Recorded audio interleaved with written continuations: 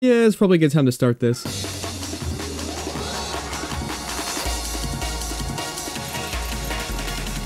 This is my router, the core of my network essentially. And it's a really good router, don't get me wrong, but its current configuration sucks. Okay, so get this, right? I enabled logging for everything. Unbound DNS, usage, traffic, net flow, most connected IP addresses, everything. And with all those logs being created, it has to store it somewhere, right? So it pins my boot drive to 100%. And that's where the problem starts. The boot drive I'm using is a shish 320 gigabyte hard disk, just one, that was already well used to begin with. I got it out of an old HP Z200 workstation that apparently came from a doctor's office, and that's why it says destroy on it. And with that, upped my IO delay times so much that doing anything in the web UI takes forever to load. Oh man, this thing is so fucking slow.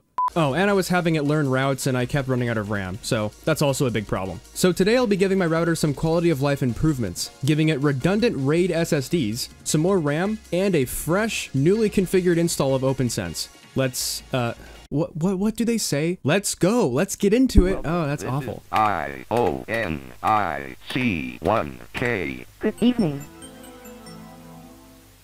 Quick before the video actually starts, the original version of this video is copyright strike, so I had to make a little bit of adjustments to the intro and some of the music selection here and there. So if you'd like to view the original video, it's over on Patreon. I'll leave a link in the description.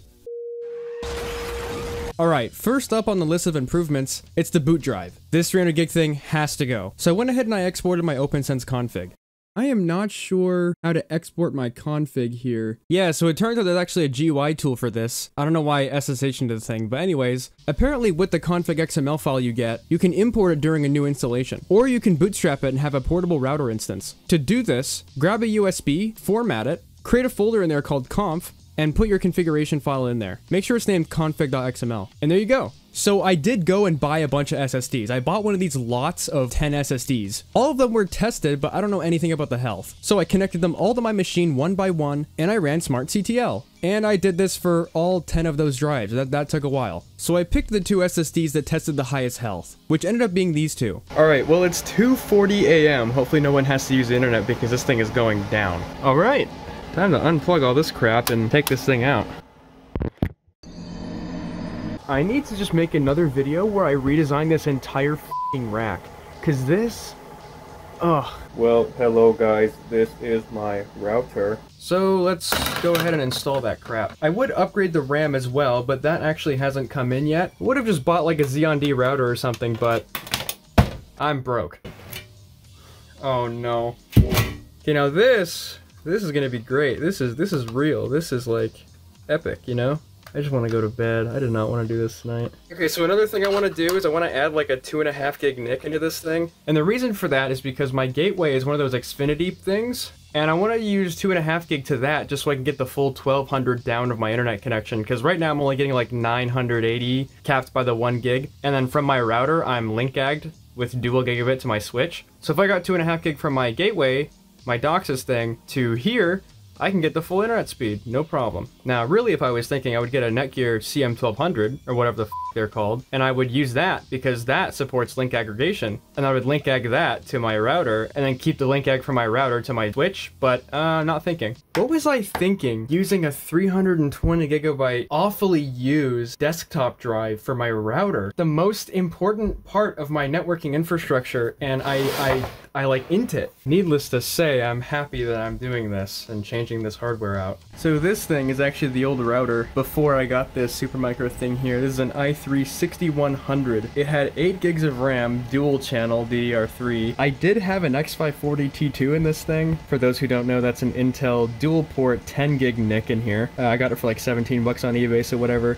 And this thing did its job fairly well, actually, for like the 2 years I was using it. But also I was using that same boot drive that I just took out of the new router. I was using that in here as well, so. Bro?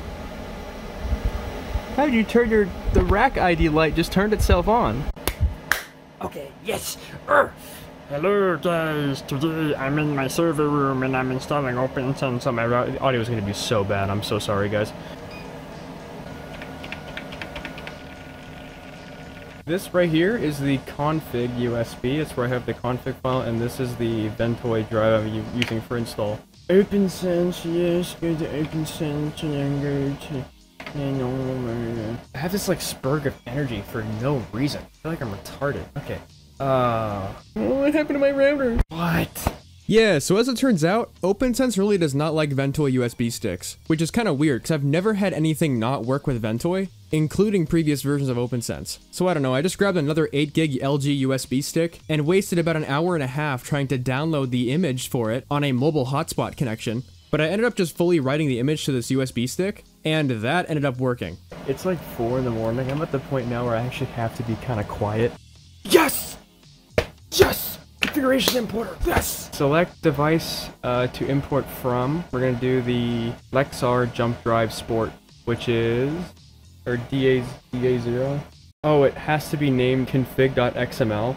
I'm back actually with the right thing now. Let me just put the thing back in here and let me see if it'll just let me select it again. Yeah, I found it. Whoa, that's just new. Okay, so I'm a dumbass. This is actually how you import a configuration during the installation. It's this button right here. And what I did before is actually bootstrap the config, which is not what I was trying to do. So I have a lot of footage here of me being extremely confused why the config didn't import correctly. And I thought I broke it or something, but no, I didn't. Nothing ever happens. I hate this keyboard. It's awful. Oh my god, I did it again. Dude, this keyboard sucks. F this keyboard. Okay. Oh my god. Reboot. Alright, awesome. Let's see what it does. Hopefully it just grabs the interfaces and I'm all ready to go. Okay, what's with the weird screen thing going on here? What? We're gonna manually configure the interfaces because it seems like that's broken. 2, assign interfaces. That's not the menu that I thought I would get to. Yeah, so apparently the menu options are labeled 0 to 13, and the screen is cut off on the left side, so I couldn't even see that. Apparently this has something to do with the BSD graphics driver within this shell environment. For some reason, it like cuts off the left part of the screen, and it won't adjust to it for some reason. I don't know, it's weird. Really weird A-speed graphics things. Oh. That's it. Now it's giving me the thing. Yes, we want to configure lags. 1 and 2? I think that's what it is. So IGB1 and IGB2. LACP. S timeout. Yes. Oh yeah. Auto detect. Plug the WAN cable in. Okay, let's go. Okay, okay. So that's IGB3. So yeah. I think we have the link ag. I think I put it in right. So it's 1, 2, 3, 4. Okay. Or 0. Wait, what? So if that one was 3, holy crap, Wallace. I think that's IGB 0 and IGB 1. I think that's what I needed to be. Whatever that was, I did. Yeah. So I hit the logout button, and then it go. Or no, it goes 0, 1, 2, 3, 4, 5. Oh, logout is 0. Logout's number 0. Yes. Let's configure the lags. IGB 0 and IGB 1. LACP. So we'll put the WAN as lag 0. Oh. No, why did I just do that? Oh my, I thought it said LAN. Okay. We're just winning tonight. Okay, so you are lag 0. We're not doing the opt interface. Yes. Okay. It works now. And it's not working. Yeah, bud? You're having fun? Oh, it's so good. It's so good. You know, this is great. See, I can't go to bed until I actually figure this out. It's 5:20 in the morning and I haven't slept. Everyone in the house needs internet tomorrow, or like in a couple hours when people start waking up. So I'm gonna go reboot the router and I'm gonna see if that works. I'll take you guys with me for that. Well, gosh darn it, we're back here again. All right, let's reboot. Yeah, let's go. I'm eyeing the switch to make sure my lag is actually working, and I'm looking at the indicator lights. Oh. I swapped that top cable from that interface down to here, and the lag started working. You can tell because you can see they're kind of like both working together, and one's not orange. Okay, in theory, we have network connectivity, although I don't think it has my config. Can I actually ping? Oh, okay, I can ping the router now. That's good. Okay, I mean, I'm on Discord now. Everything's fine. So does my actual password for the web UI work? It does not. We're here, and I have a default configuration. Now that I know how to import it from the web UI, that's what we'll do. System configuration, backups. Okay, restore all, choose file. Okay, there's the config. Restore configuration. Oh yeah, I don't know. Okay, I actually didn't look. I don't know if that was there before, but that just changed, I think. System is rebooting now. All right, well, imagine it changes my lag interfaces to what they were before, then I have to go back and switch them. That'd be like kind of funny. It is. Oh, and it got the picture. I just don't have any of the themes that I had installed or like any of the other apps that I had installed, which is normal. I have to go back and reinstall a couple things, a couple packages here, but let me check my Unbound DNS just to make sure that I have my override still here. Yeah, I do. If I go to Jellyfin, this is great. It all works now. This is awesome. Okay. Oh my God.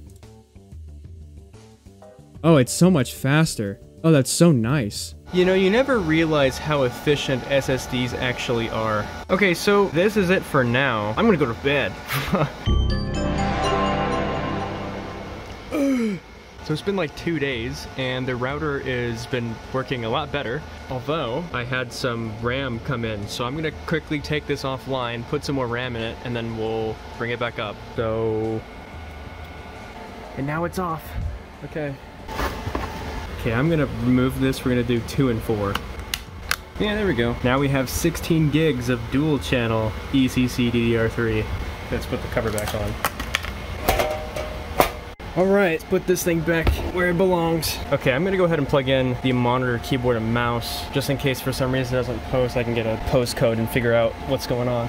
Being stuck at postcode 19 is not a very good sign. I think postcode 19 is like no memory detected or something stupid.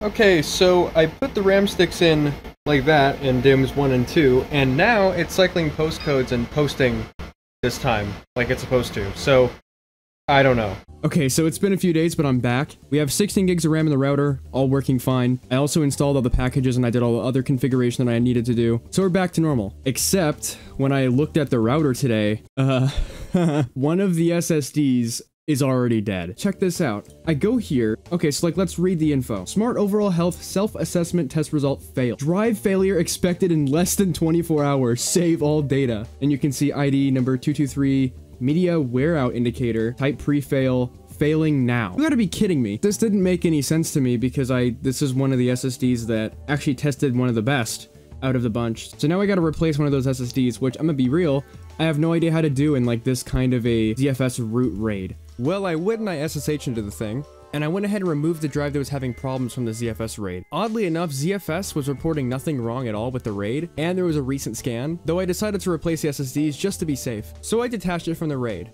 Now if we go zpool status, we have only one drive. I have a couple SSDs here that we can put into the router. I mean, I'm gonna only put in one, right, because I did replace the other one, but probably be this one. Some of you may notice I'm on a different camera, and that's because this, my Galaxy S10 that I usually film with, yeah, this thing is like capital C cook. This is like the second Galaxy S10 where this has been a problem for me. Please like and subscribe so I can buy a new phone. And here, actually, before I replace the drive, let me show you what it tells me when I boot the thing up. It's really funny. Port 1, ScanDisk, smart status bad, backup and replace. How many times now have I taken this thing out? Way too many. Now from here, it was pretty standard. I replaced the SSD and I came back. Okay, well, WebUI says that we are okay on ADA0, the drive that we just replaced, but now we failed on ADA1. What? And then I put it back in the array and started resilvering until I realized that would not have been bootable at all. Yeah, it turns out I would need to either back up or create a whole new partition map with a boot partition and everything on the new drive I put in. And it was extremely late and I just wanted to get it done quick. So naturally, I decided to replace both SSDs and decided to reinstall OpenSense again. This time around though, it was a lot easier and faster because this time I have proper boot medium, but I also still have the backup to my config and everything there. So I was able to get that done pretty quickly. Okay. Yeah, I'll have this update. I'm just gonna go to bed. I know, they're penalizing the customer, you know, taking away a feature that the watch used to have. Let's stick a fucking horseshoe up that ass, baby. Okay, long story short, we have everything back to normal now. Both of our drives are okay, and they've been okay for a few days. And check this out, I got thermal sensors working, which is not something that worked on my last install of OpenSense, like my last couple installs of OpenSense. So now I got CPU thermal sensors, that's awesome. And I have a few other things I have to set up, like dynamic DNS and some other services that I would like to deploy on the router here soon, but I'll do that some other time. So, I guess that's it, right? Well, guys, thank you so much for watching. Hit like if you like this video, dislike if you hate routers, or if you hate me. If you really like this video, consider supporting me over on Patreon. I've been way more active over there. And go ahead and join the Discord. Can I ping at everyone? Yeah, go. See how quickly it fills up. Oh no! No. Mr. York, how many wrinkles do you have in your brain, Mr. York? Oh god, it gets worse. This is actually Woke up not a 5 a.m. Q&A, it's an A and Q. And the answer is, bye guys, figure out the question. Oh no. So fucking funny. Oh no. Real bones. Yeah. Let me see. Clock. What